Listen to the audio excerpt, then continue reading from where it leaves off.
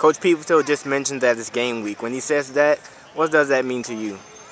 Start preparing for Delta State, learning their tendencies, what they like to do, down after down, getting mentally prepared for them.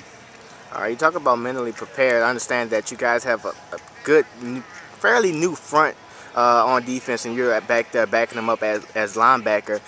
Can you talk about the readiness of the front guys on defense? The front line is, man, they're real good. We have Leslie Deemer, a new guy who gonna shock a lot of people. Deion Simmons, Quinn Anthony, who played a lot for us last year. Ricky Isaac, and of course Wade Williams, returning starter, and we got Mike Adams. Like, we have some guys who can come in and make some plays for us.